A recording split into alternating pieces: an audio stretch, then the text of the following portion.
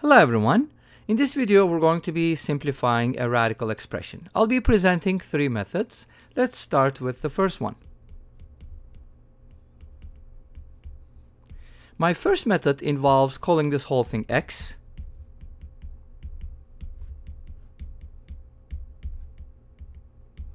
and cubing both sides. When I cube both sides, I would like to use an identity. A plus b quantity cubed can be written as a cubed plus b cubed plus 3ab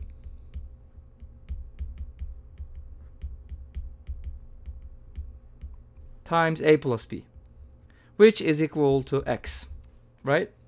Okay, so I cube both sides, and then root 5 cancels out. 2 plus 2 equals 4, and then I have this expression right here. So from difference of two squares, this is going to become 4 minus 5, which is equal to -1. So I have the cube root of -1, which is -1, multiplied by 3. That is going to be a -3x. Of course, we have to multiply by x, and the whole thing is equal to x cubed. So this gives me a cubic equation, which is fairly easy to solve. And this equation is going to come up more than once, but the idea is, if you look at the sum of the coefficients for this polynomial, it is 0. So that means that x equals 1 is a solution. Great, that's very easy. You can find it by inspection. Okay, after figuring out that x equals 1, we can either use long division, whatever division, or we can just factor it. The way I'm going to approach this is, I'm going to write it as x cubed minus x plus 4x minus 4 equals 0. From here, I can just take out an x, and then I'll get x plus 1, x minus 1 from difference of two squares, and then plus 4 times the quantity x minus 1. Okay, so now x minus 1 is a common factor, obviously. And then the other factor is going to be x squared plus x plus 4 equals 0. Great.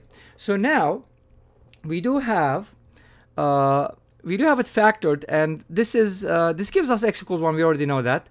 The other one is going to give us complex solutions. Let's go ahead and find it by using the quadratic formula. X equals -b plus minus the square root of b squared, which is 1 minus 4ac. So in this case, you're going to be doing basically b squared minus 4ac, which is 4 times 4. That is going to be 16, and divided by 2. Okay, great. So that's the equation we're getting from here. And we can just simplify this, but 1 minus 16 is -15, so that's going to give us -1. So the square root of -15, we're going to write it as plus minus root 15i. Okay, so this is going to become -1 plus minus root 15i. The reason why we use a plus minus here is because, you know, complex numbers have two square roots. Okay, so these are the solutions. And then this basically gives us all the solutions, right? But here's the thing, like, is the answer complex? What is the answer, right?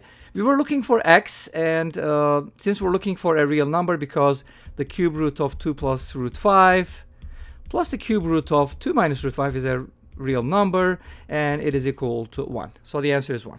Great. Let's go ahead and talk about the second method. Now, the second method is kind of similar to the first one, but also at the same time somewhat different. So I have cube root of 2 plus root 5 plus the cube root of 2 minus root 5. So I'm going to use substitution here, obviously. And I'm going to call this A, and I'm going to call this B. Okay, great. Now, what am I getting from here, right? My goal is to find A plus B, by the way. I don't know what A plus B is, but I do know that a cubed is equal to 2 plus root 5. I can get rid of the radicals. B cubed is equal to 2 minus root 5. If I add them, I'm getting a cubed plus b cubed equals 4, because the radical 5 is going to cancel out, right? So that's one thing I'm getting from here. And also, since these are conjugates, a and b are conjugates, I can basically multiply them. And when I do, I get the cube root of 4 minus 5, which is equal to -1. So I have these two equations, and I'm supposed to find a plus b from here, which is the answer. So I can go ahead and take a plus b and cube it. I don't know what it is, but I can just cube it and use what we have. So again, I can write this as a cubed plus b cubed plus 3ab times the quantity a plus b. So this comes from the fact, the binomial theorem gives us 3a squared b plus 3ab squared in the middle, but I just factored it out. Great. So now I do know a cubed plus b cubed is equal to 4, and a plus b, I don't know what it is, so I guess we have to call this something. Let's call it x again. So this is going to be x2. And a cubed plus b cubed is 4, but ab is -1, so it's going to be plus -1 times, so that's going to be a minus 3x. And guess what? This gives you the exact same cubic equation that we had before, and by solving for x, you're going to get the same answer. So I'm not going to really repeat that because we're basically going to be getting the exact same things from here, and the answer is obviously going to be 1. Okay? So the answer is 1. Let's talk about the third method. Since I'm presenting 3 methods, I kind of rushed through the first 2 methods. I hope you don't mind, because the third method is kind of more interesting. Okay, and we've done a similar video, so I'm going to include the link down below as well. So the third method involves the following. Instead of dealing with the sum, why don't we take one of the pieces, and in the other video, we've done this too.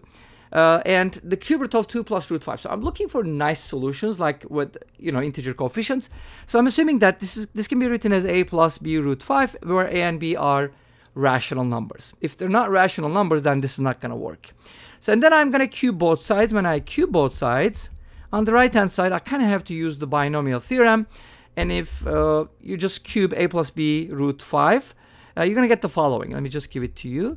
A cubed plus 5 root 5b cubed, again using the same formula, plus 3ab multiplied by root 5 times a plus b root 5. So we use the same identity.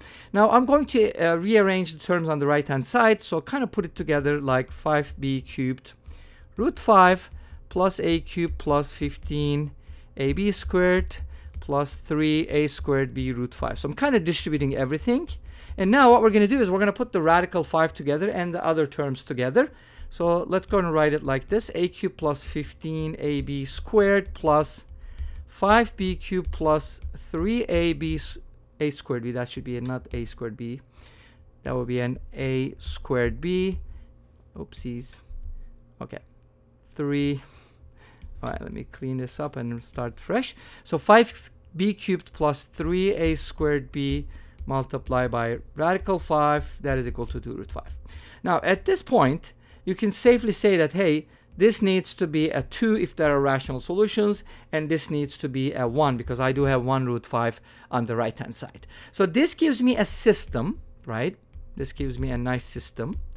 So we're going to solve this system. Now, this is like, I think I used the wrong word for the differential equation that is supposed to be homogeneous. This is like an homogeneous equation. Therefore, replacing b with something like ka is going to work. The reason being is because I have a cubed, I have ab squared. They're all cubic, b cubed and a squared b. So we can do this. That is going to give us a nicer solution. So this is going to give me a cubed plus 15 k squared a cubed equals 2. And 5k cubed a cubed plus 3k a cubed equals 1. Now, at this point, I can just go ahead and use factoring. I can pull out an a cubed. That's going to give me 1 plus 15k squared equals 2. And again, I can take out a cubed, and that's going to give me 5k cubed plus 3k equals 1. When you divide these equations side by side, that's when the miracles happen, because a cubed is going to cancel out. And from here, we get like a nice equation. Let's go ahead and distribute this. We get 10k cubed plus 6k equals 1 plus 15k squared. Now, this is a cubic equation. It's not the same cubic that we got before. Maybe it is, sort of. But this is a different cubic. And it's solving this cubic is kind of easy because if you pay attention to the sum of the coefficients, again, on either side, you notice that the sum of the coefficients is the same. It's 16. That means k equals 1. Is a possible solution, right? That means that since we were able to write b as ka, that means b equals a in this case. Of course, a and b are something different that we talked about. It's not the x, but it's going to help us find it. Since b is equal to a, and I do have, one of the equations I can basically just, use. Let's say we use the first one, a cubed plus 15ab squared equals 2. And I do know that b is equal to a, so let's replace b with a. That's going to give me 15a cubed. And this is going to give me 16a cubed equals 2. And a cubed equals 1/8. And from here we get a equals 1/2. Great. Since a is equal to 1/2, b is also equal to 1/2 because a and b are equal. Great. Now let's go ahead and put it together. Remember, we assume that the cube root of 2 plus root 5 can be written as a plus b root 5. So we can write it as 1/2 plus 1/2 root 5. But if you think about the binomial theorem, the cube root of the conjugate is also going to be the conjugate of the answer. So it's going to be like 1/2 minus 1/2 root 5. When you add these two together, which is what we're looking for, right? We were basically looking for this sum. And that's going to give us 1/2 plus 1/2, which is equal to 1. And this brings us to the end of this video. Well, thank you for watching. I hope you enjoyed it. Please let me know. Don't forget to comment, like, and subscribe. I'll see you tomorrow with another video. Until then, be safe, take care, and bye-bye.